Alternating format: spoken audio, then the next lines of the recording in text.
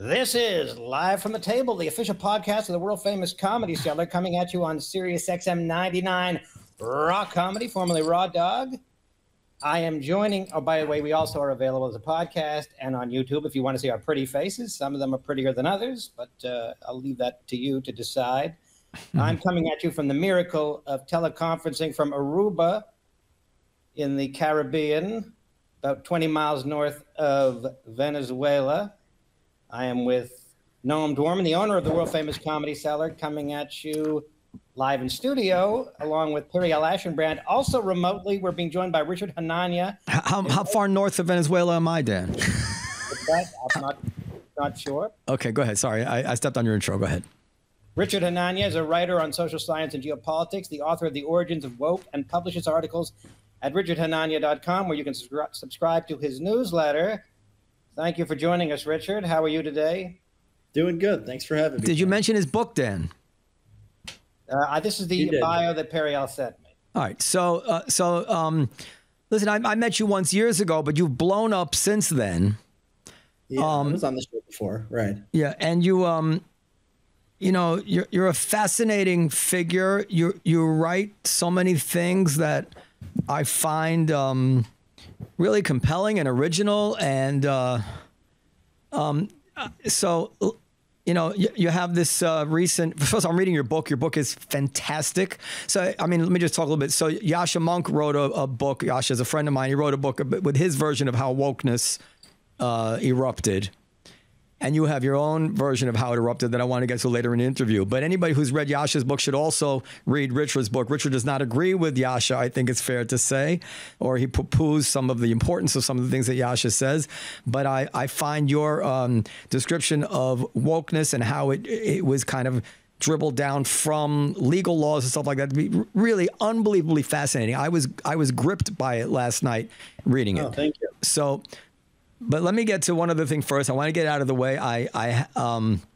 You have an article here, "Shut Up About Race and IQ," which is a position I've come to also. And one quote here, it says, "While all kinds of individuals accept group differences, in my experience, it's very easy to predict the political views and normative commitments of those who want to talk about them, which casts doubt on the idea that they are animated by passion for scientific inquiry." So I want to start right now with the toughest question, because I have to ask you. I want to ask you about a controversial tweet that you had on the subject of race.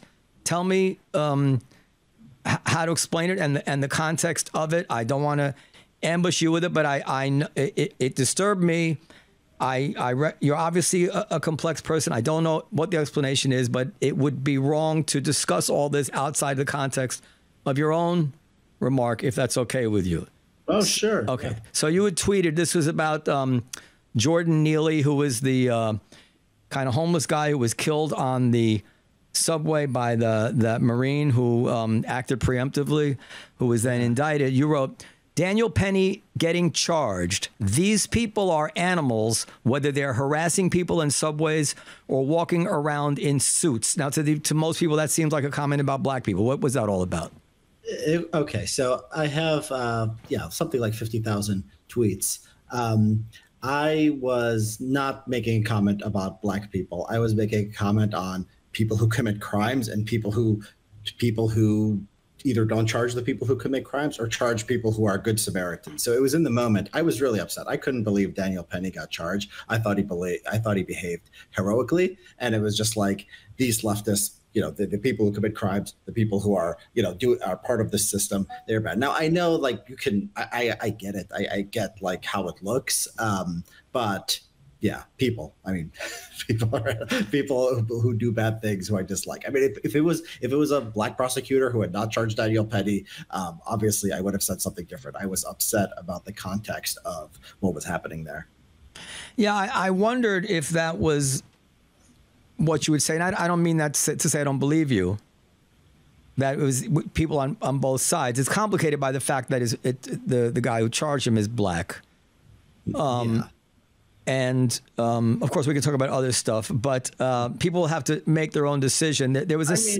Go ahead. Yeah, I mean, look, yeah, I mean, obviously, my problem with the prosecutor, I don't like left-wing prosecutors who charge good Samaritans and don't charge criminals, whatever color they are, right? I mean, I'm obviously upset about, and I understand you can see it as a code for black people or something. And like when you write 50,000 tweets, there's going to be a few who are sound like that. I didn't apologize or delete it or anything.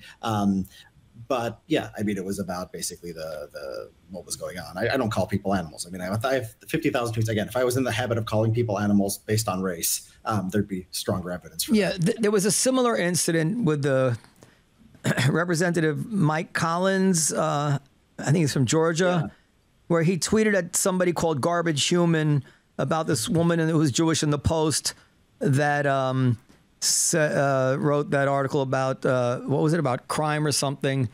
Yeah, about how like you shouldn't punish criminals or something like that. And someone said every single time, and I think it was an anti-Semitic thing. Yeah, it's like a Nazi tweeter said, it's got to be one. And then he says, was there ever any doubt?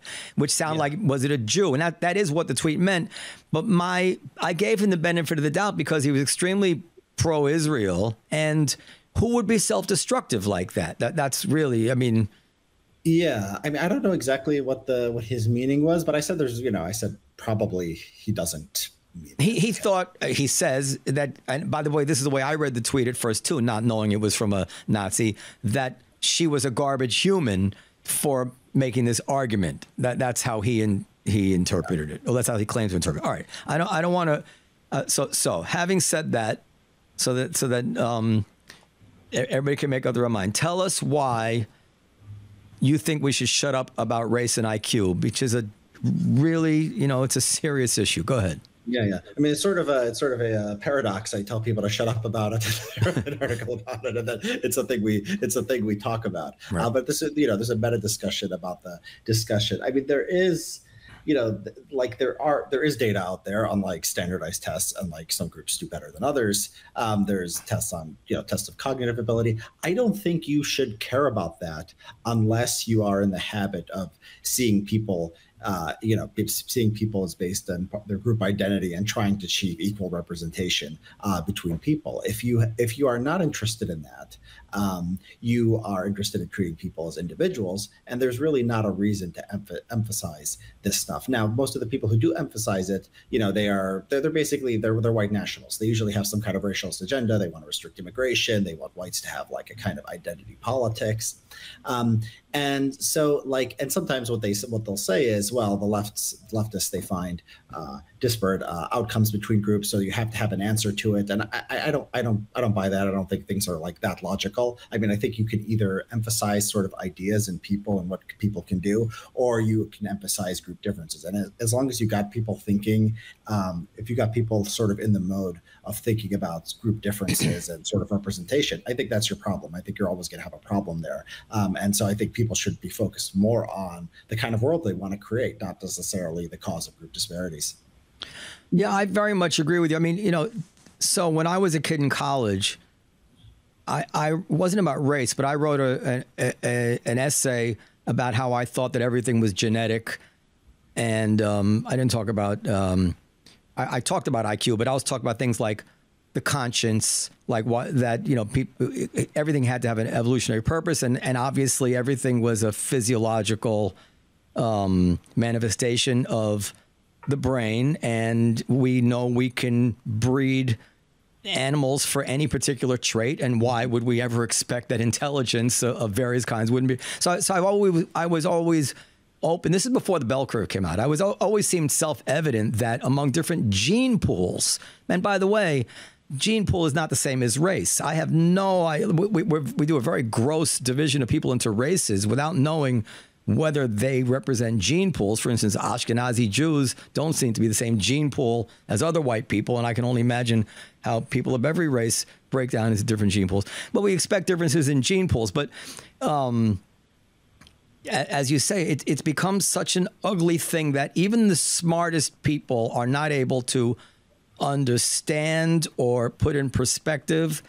And but there is one thing about it which, in a way, might be worth embracing, which is if you accept for the sake of argument the disparity in the bell curve that Asians are 15 points smarter than whites or whites are 15 points smarter than blacks, something like that. The overlap is so enormous, it can't even begin to explain.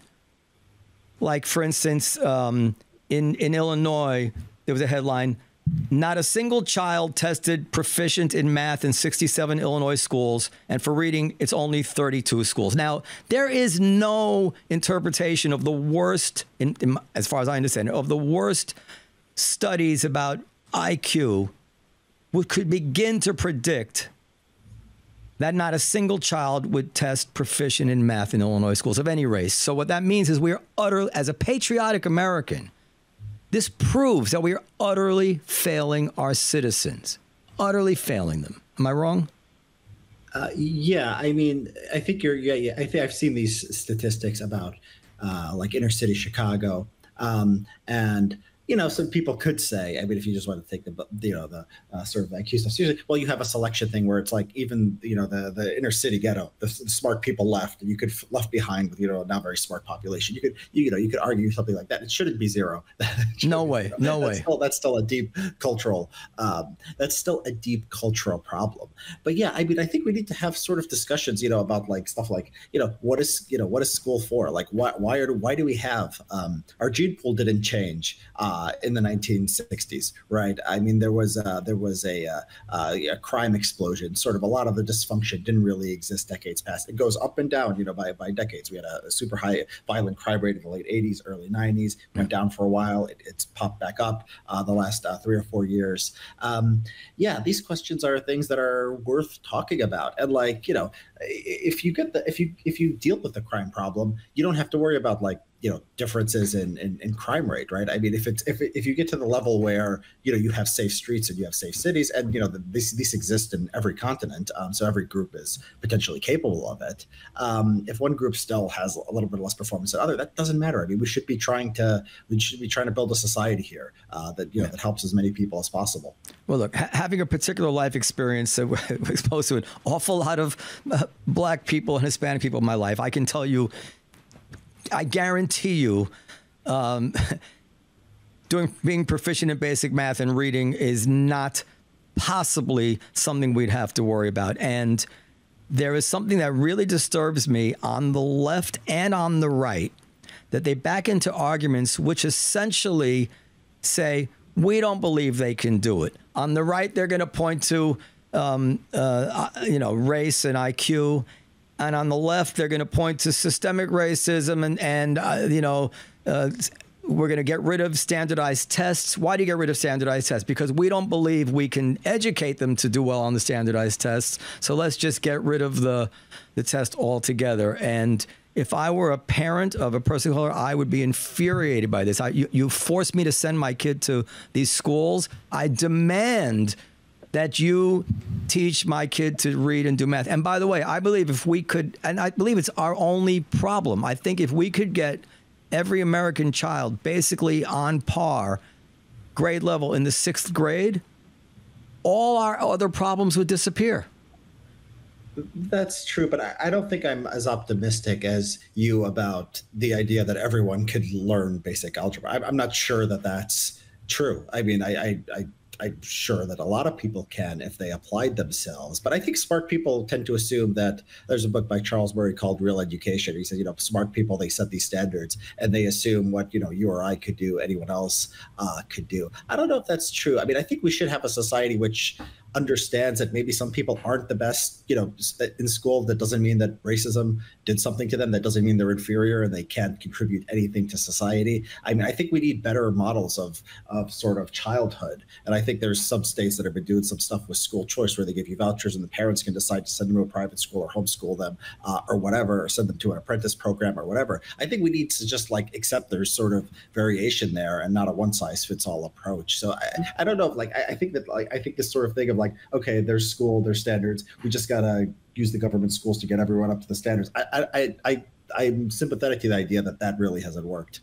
Richard, in your article on Substack about this topic, I think you said something which sort of encapsulates your reasoning as to why we shouldn't discuss this at all. You said that those who would want to discuss it do so on the basis of convincing the other side that indeed disparities are not due to racism. And you said something like, where there's a woke agenda, people will find a way. Well, I forgot the exact quote, but your basic notion is that no matter what you say, the people that are convinced that racism is the reason for disparity will always be convinced of it, and people that are convinced that genetics are the basis of disparity will always be convinced of that. There's no changing anybody's mind on it. And it's even harder than that, because even if somehow you got leftists to say like it's genetic, it's not racist, they'll just go to indigenous ways of knowing. I mean, there is like there's all this like science itself, measurement itself. I mean, if they want to be left wing, if they want to be woke, they'll find a way. It doesn't depend on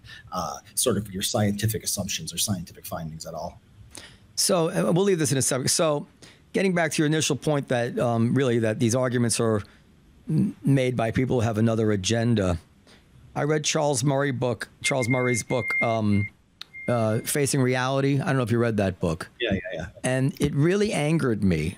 I really felt he had let the mask down, and he was really into a full-blown, I thought, anti-black argument, essentially blaming genetics for crime, what is even the title, Face Reality. It's like, face reality, Mrs. Dorman, your child will never walk. It's like, and then he went on Andrew Sullivan's podcast and he said, I just found this in an old email, Andrew, if I had to say there's one concept that's really simple that people cannot get through their heads, it's the concept of different means but overlapping distributions, which would be the idea that, even if the average IQ is different among populations, that 90 or 95% of them are indistinguishable. So he acknowledges that this is an idea that people can't get through their heads, and yet he's hammering it home. He wants to unleash this on the entire population, so they will have the confirmation bias that every time they see somebody underperforming, they're going to think it's because they just face reality. They just can't do it. This is not the act of a patriot. I really think it's not. Unless there's something you think good is going to come from it. What are you doing? And he won't stop this thing. I mean, he's been doing it for 20 years already. Well, I mean, I'm more on your side that obviously I wrote that article that, it's probably just best not to talk about this stuff. At the same time, I'm a little more, understanding of sort of where Charles is coming from on this. He thinks it's an answer to the left. Mm-hmm. He's thinking like, I'm not going to get it into your head that blacks are this or Hispanics are that. I think his reasoning is that leftists think, and their entire justification for what they do is that there's disparate outcomes, therefore structural racism, therefore we have to get rid of algebra, therefore the schools are screwed up, therefore the cops are racist, if the cops arrest one group over the other, that means we have to sort of refix society. So he sees this as sort of a left-wing agenda.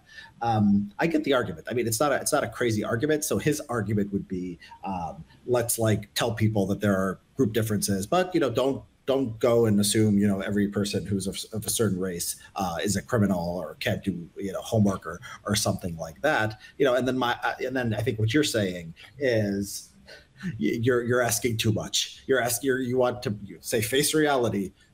Races are very different. It's very important. Now, keep in mind, right? It's too complicated. People just think in these sort of very simplistic terms, and it's just really, that itself is something he has to accept. There's a real psychology. We're all human. So it's a story by analogy. I have a friend of mine whose son was evaluated to have a very low IQ, and with all kinds of other conditions that have acronyms, and his parents were warned to have very low expectations for this child, and the father, being more rational, I think, had come to grips with that, and the mother, being more feminine, wouldn't accept it. And the end of the story is that child is at Dartmouth University now. Not with any kind of special program. He actually is at Dartmouth University. The mother never gave up, and there's a powerful lesson there. You don't know, but just because somebody says it doesn't make it true about your child. When I was in high school, my freshman year, I never tested low IQ or anything like that, but I was like class rank 390 out of 410. I mean, my GPA was like 0.5, and it's not like I couldn't do the work. I was just stupid. I wouldn't go to class. I wouldn't do the homework. You probably would have been very unlikely that I'd be writing popular articles as an adult. You're right. I think there is a look. On average, you have a group of kids who test low IQ and a group of kids who test high IQ. The kids who test high IQ will do much better. Of course. On average. At the same time, there is, I think, probably, it's better to be, when there's so much uncertainty in the world, it's just better to be, you're going to be irrational no matter what. It's better to be on the side of, I think, irrational confidence, exuberance, optimism, rather than the opposite, because you're going to be irrational no matter what, because you're not smart enough to sort of, calculate the odds precisely. And I think that's sort of what that story, look, 99 times out of 10, that kid wouldn't have gotten to Harvard, to be honest, but one time out of 10 he did. Right. And maybe having that belief is adaptive. Right. But all right. And I just feel America, it just can't chalk off its citizens this way, especially when we know that we, like, elite person, would never in a million years allow my child to be sent to a school on the order of the way these children are going to school, But are we, I mean, like this whole thing where you write your children off because they can't do elsewhere, it's too narrow. You have these illegal, Mexicans coming from Mexico, people coming from Central America, and they're probably not, they don't have much of an education. They probably can't, they probably won't do great in the classroom, but those people are productive. I mean, they're working, they're building things. You're seeing them in service jobs. You're seeing them doing something valuable for society. They're happy. I mean, compared to their living standards in Mexico and Honduras, they're living a great life too. And so, yeah, I mean, I think we should we put too much emphasis on school. Even this conversation, some people can't do it, therefore they suck and they can't do it. Look, I know people who are very good in school. I was in academia. They're wasting their lives. They're sitting there. You've seen some of the crap that comes out of academia. They're using their big brains to just produce drivel that they put on a page. The world is not better off. They're living off, these overpriced tuition. I think that just we value school learning too much. So go ahead, Dan. Well, just in keeping with your this notion that we shouldn't write off our citizens, are we not writing off our citizens to some extent when we argue that immigration is good because we need doctors, we need engineers? You hear sometimes this argument that the native born are not sufficiently, adept at science. Well, I don't think it's zero sum. I don't think there's 10,000 science jobs a year or something like that, right? It's a growing population. I mean, it's there's innovation, there's different things, and you have low wage immigration. They're going to need to do jobs for someone else. So I don't think it's necessarily writing off citizens to have an open immigration policy. Some people might talk like that, but I don't think that's the best justification for it. And don't get me wrong, we're probably kindred spirits in the following way. When I know that the thing I'm not allowed to say would expose the fact that the other side is full of shit and hypocritical, it's very difficult to not be attracted to that. So, for instance, we have a situation where Jews are very successful, right? They're overrepresented in science and blah blah blah, and you have two possible explanations: genetics or culture. I don't think there's any other, and both those explanations are verboten, right? You can't. So when you know that both explanations are verboten, you understand that what's being suppressed here is any intelligent conversation of things. And by the way, if it's cultural, maybe you want to make the argument that oppression is a boost for performance. But anyway, so it is very upsetting that you can't talk about it. So I like that you talk about it, and I would never fault anybody for talking about it. But when I sniff that agenda, and that agenda not only seems cruel but actually anti-American, I get quite turned off. Yeah, there's nothing wrong with there are people who should just be out there and just be telling the truth of whatever they think is the best explanation of what we see in the world. But your instinct that you're choosing to highlight something, so there's probably a reason for it, and people should just be, honest about these things. I think that instinct is absolutely correct. Now, when you were younger, you were in the thrall of some of these horrible people, right? So that's why I know. I speak from some experience. Can you tell us a little bit about that insight? I wrote some articles, anonymously for some like far right websites. It was, people can look it up if they like, but I was coming from an unhappy place. I wrote about sort of where I was, and I think that we don't like to, I think, admit that how much sort of our personal feelings and our sort of what we're going through in life sort of influences our politics. But I've always thought these things were sort of intertwined. And I think there's just realizing that, and then realizing there's, you don't write people off. Like you said, you don't write people off just because you think, some group doesn't, might not have on a per capita basis, might not become doctors as much as the other group. I think there are sort of positive things we could be thinking about that we can help all people in the country. And, that's what I'd like to focus on instead. So, if people are having trouble deciding whether, how they feel about that tweet I mentioned, I would tell them to read this article, Shut Up About Race and IQ. It's so detailed. It's so compelling. And you'd have to be some sort of evil genius to be able to come up with all these insightful arguments for the other side when actually secretly you feel the way the tweet indicates. So I for that reason I find it hard to believe that you're not being straight with us. So where are you on immigration? I'm pro a pretty accepting immigration policy. I think that I believe the standard economic argument that more people is better. I mean, there's just a more workers.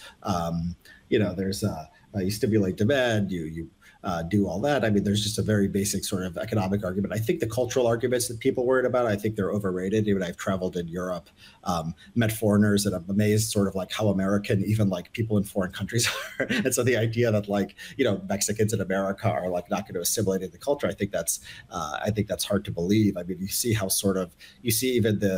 even people worry about politics like it's a permanent. Elon Musk says this sometimes. They're permanent Democratic voters. Not really. I mean, the last few polls, Trump is winning Hispanics over Biden. Who would have predicted this, right? 4 years ago, that going with Trump would be the thing that balanced out Hispanics between Republicans and Democrats. And so a lot of things people worry about, I don't think are that big of a deal. You might worry about, okay, it's sort of disorderly, the illegal immigration. In practical terms, there's no sort of negotiation on the table that's going to increase immigration. And so, I'm just not worried about it as far as a real big problem for society. So in an interview you did with Amy Wax, who, let me tell you, we did an interview with Amy Wax years ago, and she was so... She's got something, yeah. This was in the height of wokeness, and she was so jarring in the things she was saying, not necessarily what she was saying, but the unapologetic, in your face, that I actually she's didn't. The belly of the beast. I mean, she's at a top law school. Yeah. Yeah. I didn't run the podcast. I don't know if you even know, because I just thought it was just going to. Summer 2020? What's that? Was it like summer 2020 when everyone was sort of freaking out? It was even prior to that. It was when the thing at Penn first broke. I still have it somewhere. I just couldn't believe that she didn't have the sense to couch her statements and disclaimers like any rational person does. Anyway, but she said in a podcast with you, which is really good, and her podcast with Glenn Lowry, I mean, you're talking about good, I mean, really provocative in terms of having to weigh the idea of if something is true, is that an absolute defense to being able to say it? And I'm still struggling with that. But she said that American or Western culture is liberty oriented and Asian culture is conformist. And she worried that there was a critical mass where if you bring too many people of a different culture, that you then change our culture in a way which we wouldn't want to, or we would certainly never vote to do. What did you make of that argument? Yeah, so me and Amy have had a few podcasts on this, and we've gone back and forth on it. I've always sort of thought that, you know, the sort of the horse is already out of the barn. I mean, if you're worried about new groups in America changing the culture, look, I mean, if you look at, like, you know, children being born today, you know, only something like half are white, maybe a slight majority. And the white population is everything from Jews to Sicilians to Russians to Swedes to Arabs are considered white in this country, everything in between. And so, like, we're there. If you don't like multiculturalism, if you don't like multilingualism, if you don't want multiracial society, we are there. Just the kids being born today, whites are going to be a minority. I mean, that's just happening. And whites is already a huge category that includes a lot of people. And so we are not in a situation where we're choosing now between homogeneity and diversity. We're already in diversity. And so the question becomes, how do diverse groups learn to live with each other? Now, I do have another article where I said diversity really is our strength, where I argued that actually you get a freer society because when you have these different cultural groups, because often it's cultural solidarity that gets you a big welfare state. Everyone's, you know, sympathizes with the poor. So everyone trusts the government. These Scandinavian countries, they've traditionally been homogenous. They have high levels of trust. They have giant welfare states, and they're poor relative to the United States. I don't think the welfare state is a good thing. And so, yeah, I think that Amy is. I don't think we have a choice at this point how diverse we're going to be, and I think we just got to make the best of it. Yeah, I agree with you. I mean, I understand the argument. Like, for instance, I'm Jewish. I'm very thankful that America is so kind to Hasidic Jews, and they live their lives with liberty. But I certainly do understand that at some critical mass, that's her phrase, I've used that phrase too, at some critical mass, America might say, listen, we can't have 30 million Hasidic Jews here because it's just going to drastically change the way we live. Now, they're an extreme example because they live so differently. Yeah. But I'm a huge fan of most cultures. Yeah. I mean, we're lucky. We were not, you know, some European countries, I mean, they're all their immigrants are Muslims, and they're in huge numbers. And so that, you know, that they're going to be, you know, 30% Muslim or something. That could potentially be a problem because it's a different culture and it's such big numbers. We're sort of lucky in that it's very widely distributed. It's all kinds of, you got liberal cultures and you got conservative cultures, and, you know, nobody is going to have a demographic dominance in this country. So, you know, what's the worry? Also, people love to be American, and diversity, you know, you in your book describe how the concept of diversity was basically invented out of whole cloth in the Bakke decision by Powell, I guess it was, how that was like the compromise decision. Nobody really even talked about diversity prior to that. But be that as it may, he is right. He didn't say diversity is our strength, but diversity, I mean, I sometimes, so I'm in New York and I'm conservative about a lot of things. And I'll look at my restaurant and you have gay people and straight people and Chinese people and Indian people and black people and everybody, and not just tables, but all at mixed tables of mixed people and whatever. And everybody's socializing and having a great time, albeit without any scarcity or anything to bring out the worst in them. And it could bring tears to your eyes. I mean, nobody can say that a diverse culture can't work. We could say there's challenges to making it work, but clearly it can work. Well, I think one thing is true is when white people are a minority, I expect there to be less sort of allegiance to the founders of this country. The founding fathers, I think, are going to find themselves having a less prominent place in the sort of the national civic religion. I don't know how much longer they can last. We did a podcast, Noam, recently with a woman who was Asian, and she didn't want her child to dress up as Martha Washington because Martha Washington was a white woman, and she wanted her child to dress up as an Asian American of prominence. And you took her to task, saying, well, no, Martha Washington is part of the American mythology, and we should all embrace it. Well, I said I found it painful that she felt that way. But what do you say, Richard?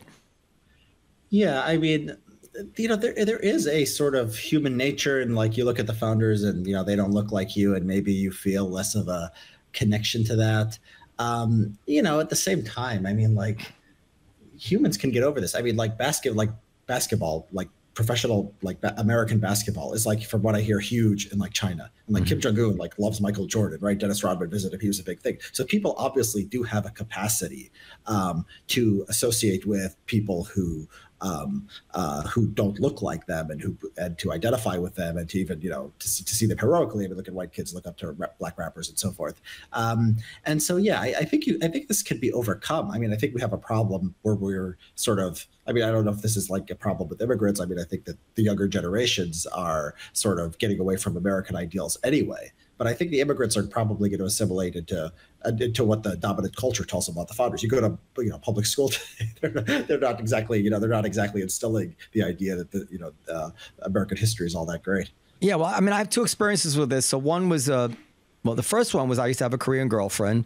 She was off the boat Korean and her family, and I remember it was November, and she invited me over to her house for Thanksgiving. And I said, your parents celebrate Thanksgiving? And she's, oh, absolutely. It's very important to them. And that, my heart overflowed with love of immigrants. I was like, well, how beautiful is it that they don't even speak English. They're Koreans. They come here and they want to be American. And, Thanksgiving is, but then this fast forward to a much more elite Asian. She was a therapist. And it's talk about the metastasizing of stupid thinking.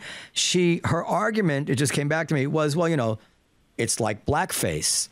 And I'm like, no, it's not like blackface. Blackface was when white people were mocking black people. It was cruel and mocking. This would be your Asian daughter dressing up as a white person because she's a hero or, a founding figure. It has nothing to do with blackface, but they superimpose some semblance of, they don't think it through. It sounds kind of familiar. And then anybody dressing up as anybody now is an insult, right? It's crazy. Yeah, I mean, America is the most successful, country in the most powerful, successful country in human history. I think people naturally want to identify with that. And you sort of have to have this kind of liberal BS. You have to send them to college, in order for them to feel the other way. So, yeah, I mean, I think if we had confidence in ourselves, I don't think this would be much of a problem. Confidence in yourself is very interesting because when I was in Korea, this was again in the 90s, but I noticed that literally there was no time of day where either by turning on the radio or turning on the TV or just going to a restaurant where you didn't hear Western classical music. And I thought to myself at the time, what a confident culture to so embrace the music of another culture as the highest form of music. Like you do that with confidence, and it was I find that very beautiful. Yeah, but look at how like business attire, right? They weren't all wearing suits and ties in Korea 100 years ago. I mean, the fact that they even adopted sort of the way Westerners dress is interesting. Yeah. Next question. Israel. Now you're Arabic descent from the name. I don't know anything about your bio. Yeah, my dad's a Palestinian Christian and my mom is Jordanian. Yeah. Jordanian, also Christian.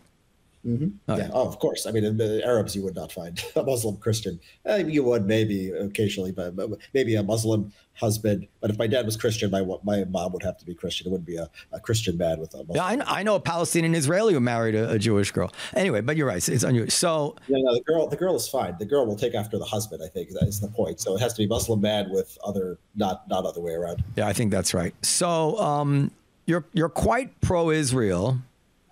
And you wrote a column, I forget the name of it, essentially putting forward the idea. It's kind of like Jabotinsky's Iron Wall essay, which had motivated Netanyahu through his entire career, that the Palestinians won't make peace until they feel they have no choice.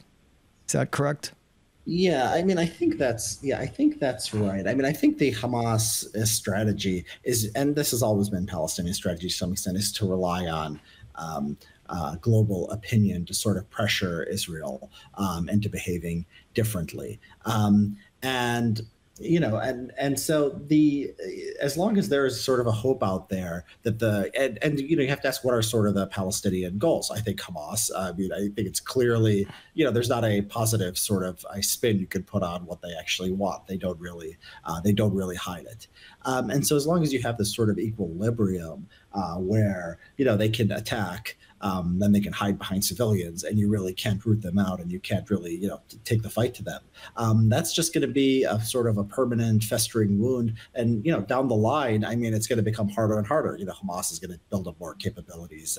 They're going to be able to better prepare for next time. And as long, if you're not willing to sort of fight this war, I mean, eventually it's not a sustainable situation. I think October 7th showed us that. So yeah, my view is Israel has to win the war. I mean, this is at least as important to them as much more important to them that World War II was to us. And we don't beat ourselves, we don't flog ourselves over World War II, even though we flog ourselves over a lot of other things. Yeah, I think Israel has to win. I think it should have the full support from the U.S. Go ahead, Dan. Sorry. You made the point in your article. You took to task those who say that Israel's treatment of the Palestinians is simply going to create more terrorists, because for each terrorist killed, 5 terrorists that are their relatives and their friends are going. 5 Palestinians that are their relatives and friends of those killed will become terrorists. But you made the point that Palestinians' hatred of Israel is already maxed out. There's no way to make them hate Israel more. So don't worry about it. I think that's roughly. Yes, that's what he said. Yeah. Yeah, I mean, you do get to the point where, like, okay, you have a complete societal consensus. I mean, you look at the approval rating for like October 7th, and you look at other things like this. You can't really make them hate you that much. They're sort of maxed out on it, and it's not because like Israel has not killed until this war. I mean, by like world standards, Israel has not killed as many Palestinian people as they could have, or as many other countries do when they're in a war situation. If you look at Syria, if you look at what the Chinese did to the Uyghurs, I think that people don't like to admit it, but it's pure anti-Semitism. They don't like a Jewish state. It's a religious motivation, and so this goes against the idea that it's like, you turn down the oppression, you give them more rights, they're going to somehow come to the peace table. Like, no, I think that Palestinian society is mobilized, and Hamas and the leadership especially, to win, to kick the Jews out, and to have the land, to bring the land under Islamic control. I don't think that there's any reason to think that's not the case. Maybe the reason I find you smart is because you say things that I think. But that's the best measure of intelligence. I had a similar conversation with David Rothkopf, the foreign user edit Foreign Policy magazine, and I asked him, is Israel more or less existentially threatened by Hamas than we were by the Japanese? And he said, oh, no, we were more threatened by the Japanese, which I thought was crazy. But then I said to him, on this issue of creating more terrorists, I think it was to him, that fine. But, I put it this way. I said, so maybe Hamas goes to 11. I think this one goes to 11 because it really seems like their hatred of Israel has been at a 9 or 10 for a long time. But maybe it goes to 11. But does anybody ever stop and think about the fact that Israel used to be at a 1? Like, you're all worried about the psychology of what's being created in Hamas. What about the psychology that's being created in the Israelis? There was never hundreds of thousands of Palestinians marching for peace now. There was an entire left-wing peace movement that was destroyed psychologically. And nobody ever makes that argument against the Arabic behavior. I don't understand that. Yeah, you're right. Yeah, it's sort of a, I don't know. It's sort of like Israel is considered sort of a civilized country. Therefore, you can appeal to their better angels. So like they're having a democratic debate. You can hope to influence them. While Palestinians are just, if you're a dissident under Hamas, you get thrown in a dungeon somewhere. I think that's the sort of the psychology, but the right response. So maybe it's rational. Like you can influence Israel in the West, but we can't influence the Palestinians. But the lesson of that isn't just you nag Israel, the Palestinians do what you want. It's like there's a serious problem with the Palestinians. And this is in many ways a broken kind of society. And Israel has to live next to them, and they have to figure out what to do about it. They should make us sympathetic to Israel's case, the fact that Palestinians are not sort of amenable to reason. All right, let me issue a few disclaimers that are not just pro forma, because I believe them, and I don't that it's very cruel to live even in the West Bank. It's very harsh. And without regard to how that situation is brought about by the ridiculous policies of the leadership, I know people who, I know people who tell me stories that I believe of really arrogant and horrible treatment under the yoke of the Israeli occupation, and it fills them with anger in the same way, and maybe more severely, as many Black Americans are filled with anger at the police, not because they shoot innocent people, but because of the arrogant way they're treated day to day. One can only imagine what the people of Gaza are going through, and I'm ready to sign on the dotted line that Israel is absolutely correct for its aim to get rid of Hamas. I don't think they have any choice. I'm not ready to sign on the dotted line that the way they're conducting the war is with the least brutality that's possible. I hope it is. I don't think that it's not, at least not, I'm sure in certain cases, in certain decisions, but in the overall, I don't think they're faking it when they say they're trying to reduce civilian casualties, if only for their own self-interest and to keep their relationship with Washington well. But we won't know that until later. I wonder. So Nicholas Kristof and other people have made the argument. Listen, I don't know what they should be doing differently, but I know this is not okay. 30,000. I know that 30,000 people is not okay. What do you answer to that argument? Yeah, I mean, it's so easy. I mean, to say I have no alternative, but this is not okay. I mean, it's not every choice is easy. I mean, not every sort of, sometimes you have unacceptable sort of differences, and I don't think that's crazy. I mean, that Rothkopf told you that the Japanese threatened the U.S. in the 1940s more than the Palestinians or Hamas threatens Israel today. I mean, they're firing rockets at their cities. I mean, the Japanese couldn't do a raid and kidnap women in America and take them to Japan. I mean, they had an attack on Hawaii, in the middle of the Pacific. Oh, it's crazy. And 150,000 rockets in the north and Iran in the east. I mean, it's crazy to think that you can't compare. Absolutely can't compare. Yeah, I agree with you. Yeah, completely. I mean, and then you have just the, they're right. Japan is on the other side of the world. The Palestinians are right there. Yeah. And so, yeah, I mean, countries have to survive. I mean, I don't think that I don't think if you had a blanket rule that you could never kill Palestinian civilians, it's terrible to say, but I think that would be the end of Israel, because Hamas would know forever.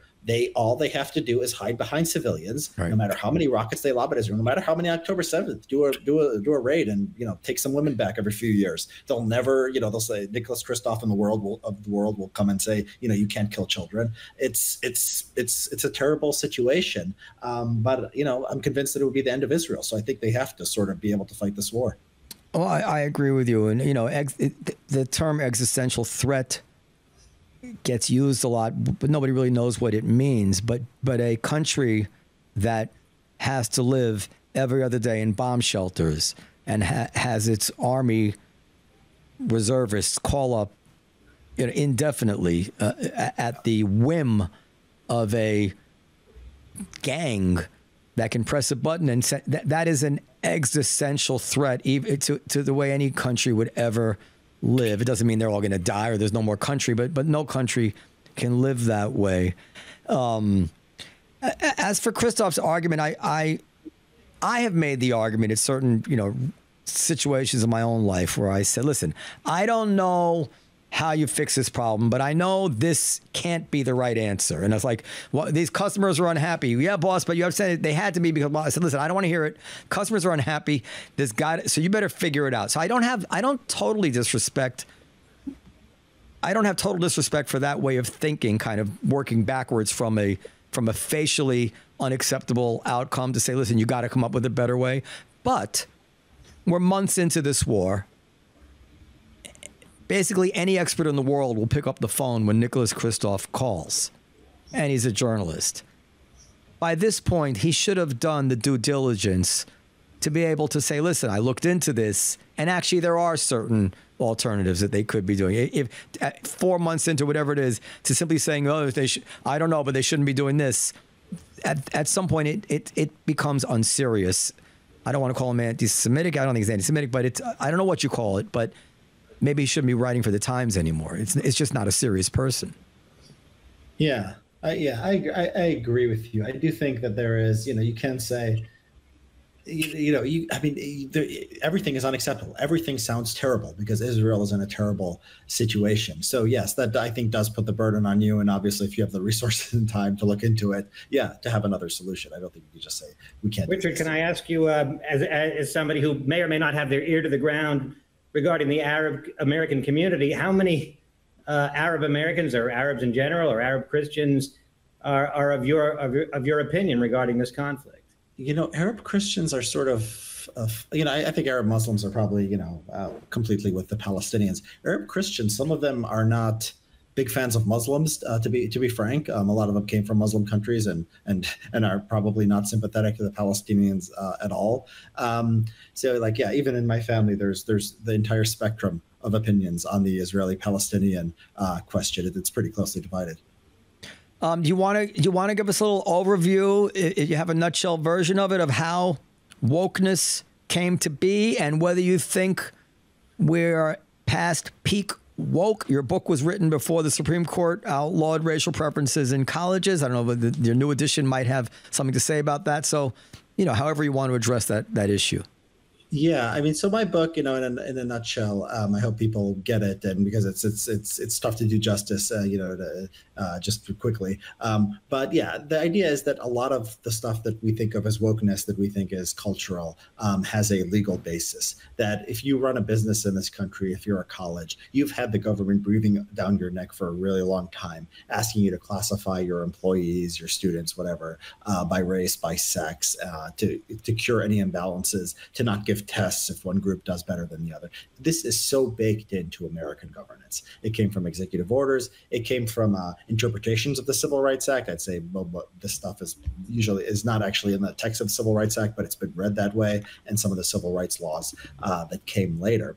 The corollary to that is that you can actually fix a lot of this through policy. So the Supreme Court decision from the Harvard decision over the summer, I mean, that is a good first step. There was just the other day, there was a decision out of a court in Texas that got rid of a minority business set aside. So basically the government for 55 years have said, if you're a minority small business, government can do special favors for you, can give you special contracts, can help you in ways that they don't help other businesses. And a lot of this stuff is, I mean, I do think we are getting past that. First, there's a few things going on. First of all, there's the legal stuff. I mean, the stuff that Chris Rufo's doing, my book, the ideas that are out there, just the Trump appointments on the Supreme Court, conservatives having a lot of power in the judiciary. So there's the legal aspect of this. I think probably just as big is Elon Musk buying Twitter. Twitter sort of, it's not perfect. I mean, a lot of Nazis and a lot of porn, a lot of pussy in bio. I mean, it's probably the most common phrase on Twitter these days. But still, I mean, there's more of a sort of there's a sort of more parity between the two sides. So these conservative boycotts of like Bud Light and Target, they suddenly started working when there was new management at Twitter. And my own account, I feel more free, and I think a lot of people feel that way too. And just because this stuff goes in cycles anyway, because like you try wokeness. I mean, we try the idea of like criminals are actually innocent victims of society and let's toss out all standards, and it doesn't go well. I mean, we had that big crime wave that really went from the 60s all the way to the late 1980s. We started clamping down on crime in the 1990s. We forgot those lessons. Then came, BLM and George Floyd and all of that. So yeah, for now, I think we're going in the right direction. I think that changing the law is a way to potentially get us out of the cycle. So if it doesn't, 10, 15 years, we're not the same place we started at. By the way, the Ivy League universities getting back to they're bringing back the SAT. That's right. Just Brown University, I think Dartmouth did it. And Yale. MIT did it before that. And then I think there's one other. I think Yale. Yeah, exactly. Yeah. So they're not, this shows they're not as crazy as you might think. they are crazy, but they're not going to flush their credibility down the toilet. They're self-interested enough to remain credible institutions. Yeah. Well, one painful thing, it's very painful to see the pendulum swing into absurdum. But then, of course, people live in absurdum for a while, and inevitably they're like, what the fuck is this? It's amazing how quickly they re-embrace the SATs. It must have been a 5-alarm fire. Yeah, I was talking to somebody at Penn actually who took a leave of absence, came back and said there was something different about the students. I mean, they were not, it was noticeable to this person, because standardized tests are the only way, everyone gets a 4.0 these days. You don't have standardized tests, you don't really have standards. It's the only way to judge people fairly. Of course. I mean, it was madness. So a few things in your book just reverberated with me. First of all, as a business owner, the stats on how basically every Fortune 500 company has been sued for millions of dollars for harassment and all this. Just the idea that there's, an army of employees out there with visions of causes of actions. Dang, like was that from The Night Before Christmas? Visions of causes of actions dancing in their head. And this is really true. We've had a little experience here. It was a stupid flare up we had here about whether people could be on standby for their shifts. Turned out we were 100% compliant with the law, but everybody was Googling and they were passing around on it, and they became lawyers, and it was a whole mutiny until they realized, oh, that was just a proposed law; it had never been passed. But I mean, the ardor to catch the boss and to sue for something. This is real, and then you make an additional really insightful point that the ambiguity, both of the complex, caused by the complex descriptions in the law where each word is ambiguous, and then so the employers don't know what's okay and what's not okay. When something is ambiguous, you don't get anywhere near it. Like we've talked about this years ago. Like if you know where the line is drawn, where the cliff is, you can walk right up to the cliff and look over it because you know where the cliff is.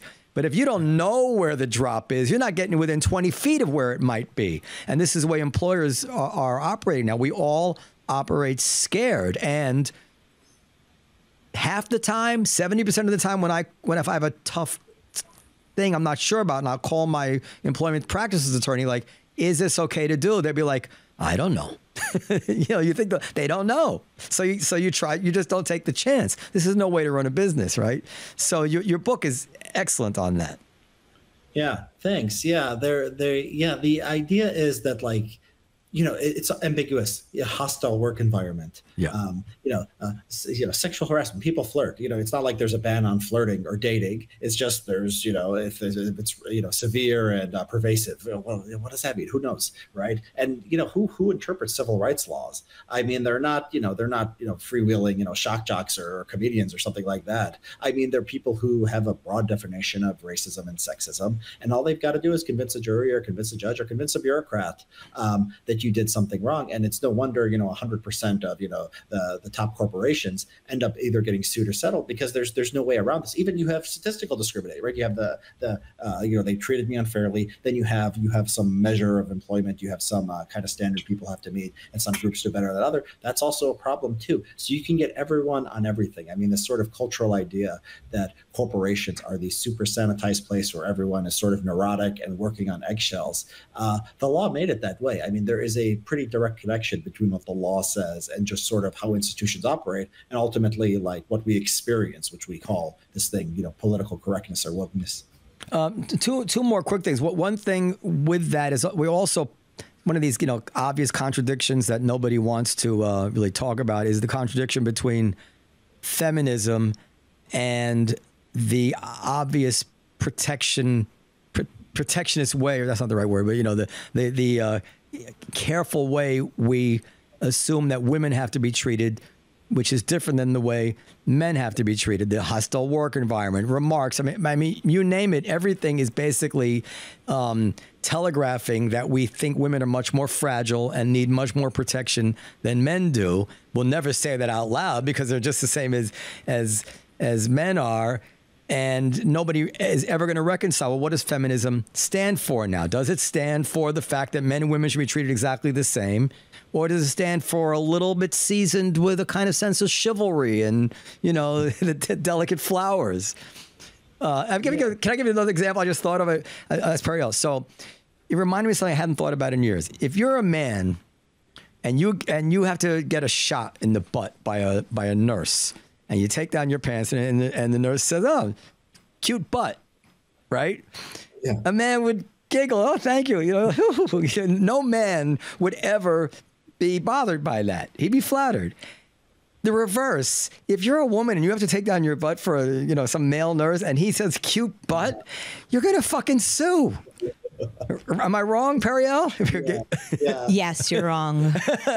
And now this is a cute example, but it's not a meaningless example because you can extrapolate from that. Who are we kidding? We don't think everybody's the same. That's completely unprofessional. What do you mean? A nurse telling a guy that he has a cute butt before, like, she sticks her finger in your ass to check your prostate? Like, is that? I wouldn't care, as I think what he's saying. I mean, I can't imagine most men caring. Don't interrupt her. I like where she's going with this. I would not be offended. I would not feel sexually harassed. I might question just how good a doctor she is. If she's got a screw loose and she would say something like that, maybe she's not that competent. How about this? Wait a second. What if the nurse were a man and he said that to you? You would still think it? You just blow it off? Because I think that's actually a better... I wouldn't care. There are plenty of men who are, as it were, homophobic. No, you don't have to be homophobic to... I'm saying I wouldn't care about that. I wouldn't be outraged, but I wouldn't be flattered quite in the same way if a girl said it. Oh, okay. But I'm assuming mirror image heterosexual situations. Male heterosexual nurse, female patient. You know, I'm assuming it. Listen. Let's not pretend. All right. Finally. This is the last thing I meant to bring it up. So your statement about interpreting the agenda of people by the issues that they're concerned about.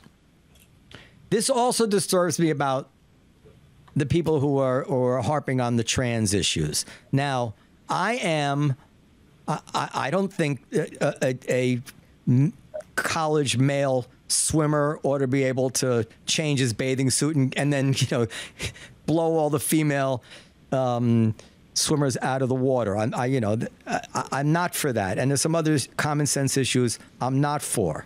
On the other hand, it makes my skin crawl, the glee with which so many people ridicule trans people. And so, for instance, you know, it's all fun and games for these people until at some point, someone you care about, like I have a very close friend who became trans, or someone in your family. I have a very close friend whose daughter went through stuff. Someone you care about becomes, you know, trans, and then your concern becomes, I want this person who I love to be able to have a fulfilling life in a world that's not cruel to them. And then all of a sudden, your way you look at it will immediately change. This would happen to Matt Walsh or anybody else out there. Is it, like you say, like prisons? Yeah, there was a prison. Right. Well, when I think about my friend who's trans, if God forbid he ever had to go to a prison, if they put him in a male prison, they would fucking tear him limb from limb. Put her in a male prison. They would tear her limb from limb. They would rape her. They would abuse her. She might find her hanging in her cell. Like the shallowness with which people address this issue, I think really does say something about their motivations, even if on many of these aspects I agree with them. I don't know if you have any comment and all that. I don't even know where you stand on that stuff. Yeah, I mean, there are people who just dislike homosexuality, dislike any kind of gender non-conformity. I mean, and of course, there's a backlash to trans, a lot of it justified. You know, a lot of it, I think it's kind of become a social panic among kids, a kind of a social contagion. I agree with that. I think that's true. Yeah, I think that's true. I think that there is like just an anti-gay stuff that's out there. I think that focusing on trans actually as like the biggest issue in the country is also a sign that you just really, really hate homosexuality because, you know, if it's in your top 3 or 5 issues, I think you're overrating it. So that probably tells you something too, just how much emphasis people put on it. Is it possible that, I mean, because you see this on the left too, I always thought that wokeness is really just an excuse for bullying. Is it possible that we all always need something to hate? Like we need something, a lightning rod for this kind of primitive aspect of our personalities, and you know. Yeah. I mean, it's weird because you'll see some people like they'll talk about Leonardo DiCaprio likes younger girls, and it's like, wait a minute, when we stop judging people based on their sexual orientation, suddenly we judge them for being too old with too young of a woman. Or sometimes people will judge a race preference. Say, if you're white, you should have just want to date someone who's white. So it seems like there is a conservation of a sexual judge, especially on sex. Yeah. Like we feel like we have to judge people based on sexual or romantic decisions, and that seems to it's very rare to find people who just are non-judgmental about these things. I know you got to go. There's something else that I saw you write somewhere, which also really rang true to me, which is that you notice that nobody gets anything right. I'm paraphrasing. Like over time, this economist, that economist, everybody's, the sky is always falling, and you get to live to be a certain age. You're quite younger than I am, but it's been my conclusion after seeing some, kind of getting on board with so many people warning me that this is going to happen, that's going to happen. Say, they don't know, and things are never that bad, and things kind of work out. What do you think about all that? Yeah, I mean, I'm a big fan of prediction markets. I mean, I put probabilities on things that I predict. If I say, there's going to be, Trump is going to be the nominee, I'll say 70%. You could actually, calculate how good people are. This should be sort of, I think, mandatory for pundits. I think people should just do it as best practices. And you're right. I mean, people are often wrong, but we could try to have good epistemological habits, and we could sort of try to hold ourselves accountable. And that's really the best we could do. All right, Richard, go ahead, Dan. That I don't know if you write about this or think about this, but my gut tells me you have an opinion and it's reasonable and interesting. Bitcoin. Well, I don't know when this is going to be released, but I have a podcast. I just did a podcast on with somebody who knows a lot about cryptocurrency. So far, I've just been listening to some guys who are really into cryptocurrency, and I've just been taking their investment advice. One told me to invest in Dogecoin about a week ago. I've got like a 35% return in a week, which is pretty good. Wow. So taking these guys' advice has been good so far. But listen to the podcast. It's going to be on my newsletter. It's going to come out probably by the time people hear this. And I'm still in the process of learning myself. I'm just taking the advice from smart people who've proved to, who've made me money in the past, but I don't have deep specialized knowledge. I hope to get that soon. Are you bullish on America in general? I am. I mean, I think just the economic, data, the numbers, they don't lie. We're just blowing past Europe. I want to write an article, but basically, I might want to write an article about this. I actually do think it's our polarization that is, to a large extent, the benefit. I mean, I think we end up sometimes with good policy just because there's sort of red states and blue states, and they try different things and they fight over it, and we actually do end up with better results overall. So yeah, I am bullish on the United States. A global look at comparative advantages of every country on Earth. Does any country have more advantages than America?